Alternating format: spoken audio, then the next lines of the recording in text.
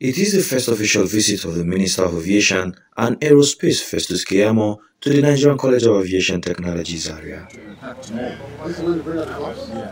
The minister is here to have first-hand knowledge and to see for himself the state of the institution and facilities. Led by the acting rector of the college, his first point of call is the smoke and fire simulator, dispelling the earlier rumor of its relocation. There was absolutely no plan, not even a rumor, not even any inkling, no thought about it at all.